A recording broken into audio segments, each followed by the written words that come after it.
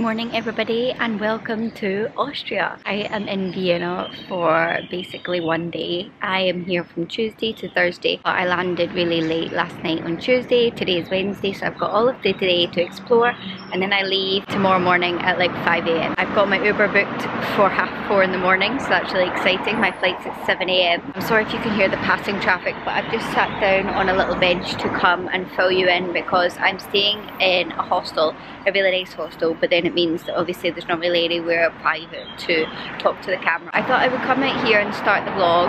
It is currently just gone 10.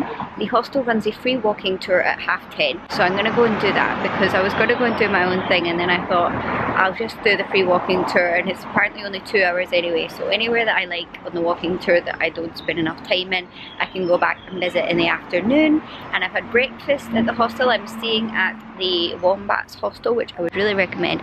They've got them in London, Munich, Budapest and Vienna, I think, and it's the biggest hostel I've ever stayed in my entire life. It's absolutely massive. The corridor's going for so long, and there's a lovely downstairs bit with a little cafe where I had my breakfast. I had a cafe latte and a little brownie that cost me €6. So really excited to be here. I've never been in Austria before. This is my first time in Austria, and I'm here completely by myself, which is another kind of new thing for me, because even though I went to Thailand myself, I sort of knew the people in the WhatsApp groups that I would be meeting once I was out there, but this time it's just me in Austria. So I had a bit of a mare coming here yesterday though, because I was flying from Edinburgh and not Glasgow. So I had to get the Edinburgh airport bus from near where I live, and I was meant to get it at 3:06. It says it came on the tracker. I was there at 10:02. It did not come. So I had to get the next bus at 3:36, which luckily got me there in time, and I was a bit nervous about all the stuff about the airports at the minute. But Edinburgh airport was fine, especially seeing as I'm hand luggage only. It was completely fine. I was even there like an hour early, walked around the airport, got myself a Boots meal deal. There was a couple of check-in queues for a couple of different airlines, but overall the airport wasn't busy at all. So I had so much stress and worry. I even tweeted CityLink and everything, but all that for nothing. And then I got through the airport fine. Landed in Vienna, got a taxi from the airport to the hostel, because like I said, I landed at like 11 PM, so I knew that the public transport would sort of only get me halfway before the public transport stops. That's also why I'm taking a taxi back to the airport tomorrow morning, but I've decided to get an Uber because you can reserve them in Austria, which is really cool, and my taxi on the meter from the airport last night cost me €51. So that's about half my budget. Obviously so far I haven't seen that much. I've just been walking around the hostel a little bit, went to the Aldi next door to pick up some water and just had my breakfast. I was going to walk around for a cafe, but I just decided to get it in the hostel. It's really beautiful so far. Obviously Austria is known to be quite expensive, so I'm hoping to kind of do this trip on a bit of a budget. I mean, it helps that I'm only here for one day. My budget is about €200 for this trip, and I think I'm sticking to it so far. I'll let you know by the end of the video. They speak German here and everything, but everyone so far spoke English really good, because I don't know any German. I've been trying to say danke, but I don't know if I'm pronouncing that correctly. It's just, I normally try with the language, but German is just an extra layer of difficulty. So I'll probably film a little montage of the walking tour, like I won't want to vlog when we're out, and then I will just do my own thing from the afternoon. This is where I am sat, but you can see the beautiful buildings already. My hostel is just across there, and I think this bit in the middle is the Naschmarkt or something like that. Like there's a little market in the middle.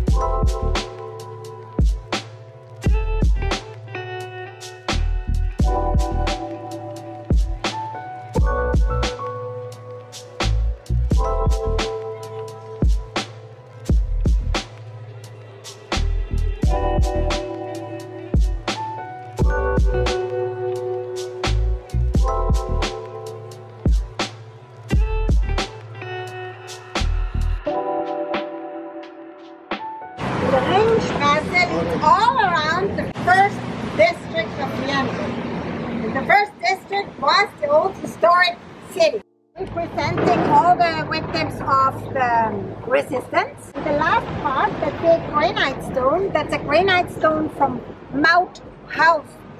In Mauthausen there was Austria's biggest concentration camp.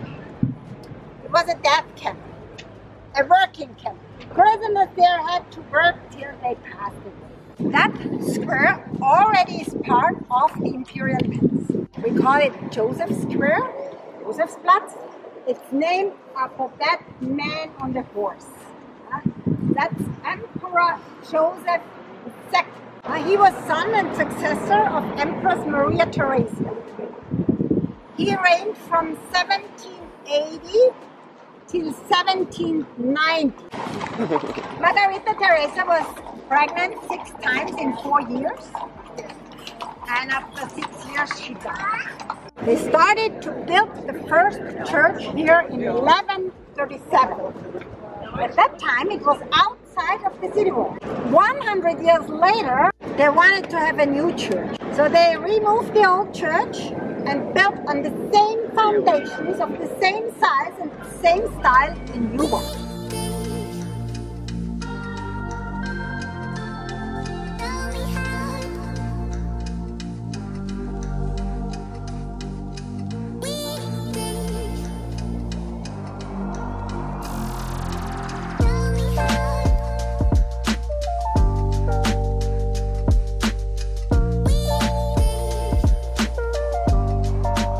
We have finished with our tour. It was very good. Free tour, but you have to like tip at the end basically, but I didn't mind. I gave €5 because I thought she was very good. And then we went for some lunch at an Italian place. I got pizza and then I didn't finish it, so I've also got dinner sorted. And now I'm just mooching my way back and gonna see a couple of sights along the way. There's St. Stephens Cathedral behind me, walking down the main bit again, which is like one of the most expensive shopping streets in Europe, she said. The tour was really good because those were spots I was going to go to anyway, and now I learned more about them with the history as well. Free hostel city tour is a great way to meet friends. Lots of other people are travelling by themselves as well, and then you just strike up a conversation and make friends. And now we're also going to all have a drink at the hostel tonight. This statue is really cool because it actually represents like the plague. The plague was sweeping through Europe. Each bit represents a different part. So the bottom bit is meant to be like the plague, where you can see them like getting destroyed and everything. And then as you go up and it goes towards the angels and the clouds, that's supposed to be like towards heaven. And then at the very top there is the Holy Trinity. The Emperor is also put on this statue, and apparently he looks even worse than he does on the statue, and he married his niece who gave birth to 6 children over 4 years, and then she died at the age of 21. So there's a fun fact for you.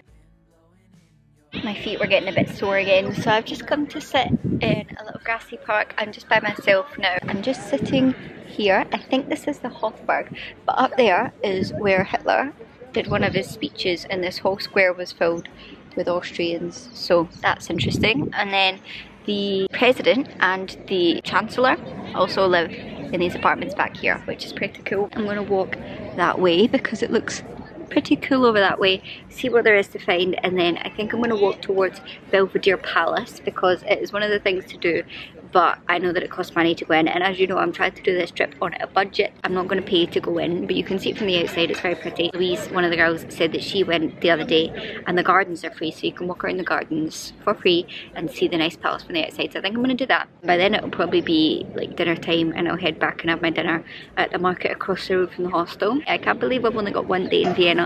There's actually so much I want to do and see. Like down that way there is this like pan house with butterflies, and it's like £5.95 to get in. I would love to do that if I had more time and more money in Vienna. Also, I was thinking about going up the top of St. Stephens Cathedral, but I decided not to because I've just got so much to do and see and everything, and it costs €5.50 to go up to the top, which isn't that much. But my card, I tried to take money out the ATM and it just basically like was in there a while, and then it said request timed out. I tried twice. I've just been like using my card to spend, but I know that not everywhere takes card, and I've literally got like €5 in coins and cash left, so that's the rest of my cash, and the rest of it is just on my Monzo card, hoping that they accept card, because I know that not a lot of places do, especially like markety sort of places. So I think I'm going to save my cash for tonight and try and use my card in other places. I would like to try some like traditional Austrian pastries and everything, but they're quite sweet here. Like they like a lot of sweet foods, and I like quite a lot of savoury foods, and I've also still got my leftover pizza, so I hope I can get enough food in because I want to try as much food and everything as possible. Just taking myself on a date to Austria. Natural History Museum, Fine Arts Museum. They're matchy-matchy.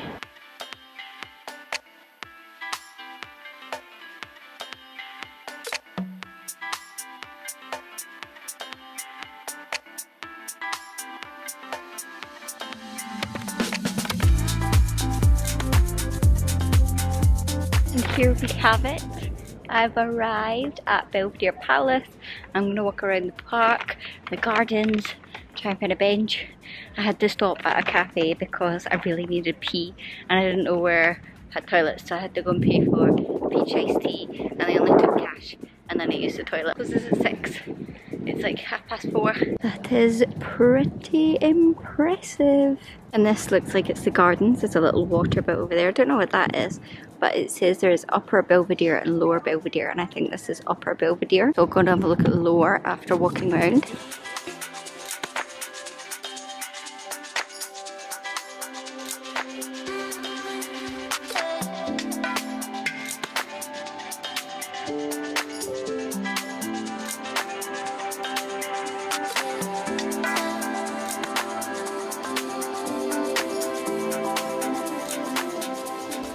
This is actually the front of the palace, and then you've got these massive gardens, and I think that down there is actually the Lower Belvedere, and some people are taking a massive loop around. I, however, have done 17,000 steps just walk across the front. Thank you very much. So pretty though, like you can see mountains and hills in the distance.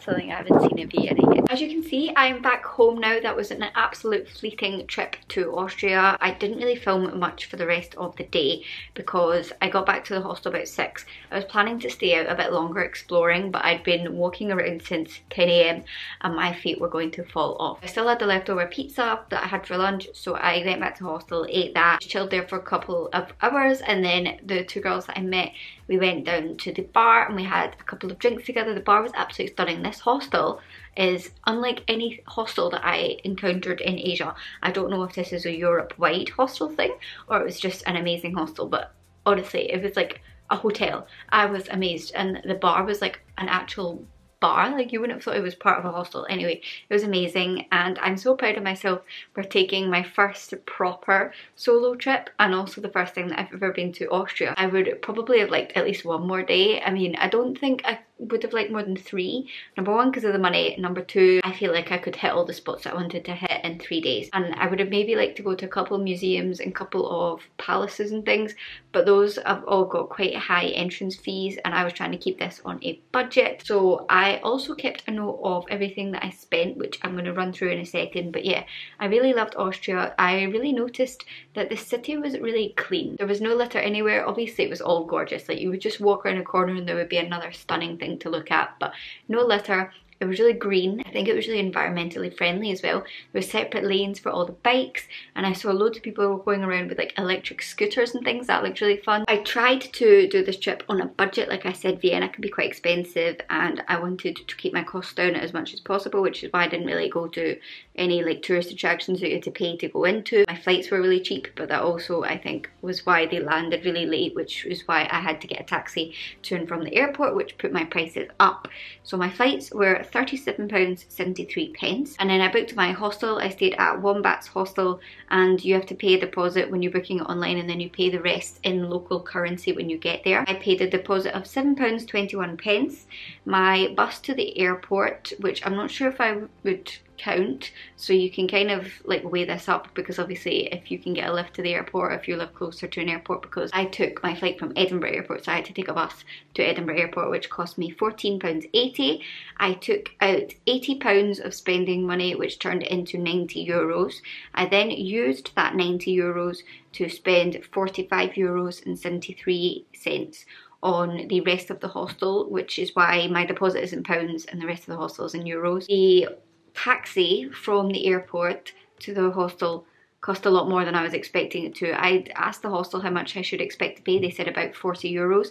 It ended up being €51. The meter on the taxi went up 30 cents every 5 seconds, but it doesn't go up when it stops. However, on the way back I used Uber and it was cheaper, so I would recommend using Uber if you're getting a taxi in Vienna. Don't get the airport taxi. I spent €1 on water, And then I had breakfast, which cost €6 for a coffee and a brownie at the hostel. My lunch, the mushroom pizza, was €9. Then I spent €3.30 on a peach iced tea. And then back at the hostel, I spent €5.80 on a cocktail at the bar. They give you a €1 off like barcode when you check into the hostel, which is great. And then I spent €3.40 on a spritz after, because I wanted another drink and I wanted something that was cheaper than a cocktail. Those were my costs in Vienna. If you're very interested, I thought it was quite cool because it's quite easy to keep track of your spending when you're only there for one day. So that's how much I spent getting to Vienna and how much I spent in a day in Vienna. I didn't spend any money sightseeing. I will say I gave the tour lady a €5 tip because it's a free tour, but it's like a tipping tour. That's kind of what happens when you take a free walking tour. I didn't spend the €5 to go up to the top of Stephens Cathedral, but you can do that. And I went to Belvedere Palace, which you can walk around the gardens of, because it was apparently nicer than Schönbrunn Palace, which doesn't have as nice gardens, and I'm glad that I went to Belvedere. I think I would have preferred it over the other one anyway. Everything is beautiful from the outside anyway. I'm sure it's also beautiful on the inside, but you can spend a lot less money just appreciating it from the outside. So that's what I did. I hope you guys enjoyed. Give it a thumbs up if you did. Don't forget to subscribe to see more content from me. And I'll be back next time with more travel videos. Bye guys!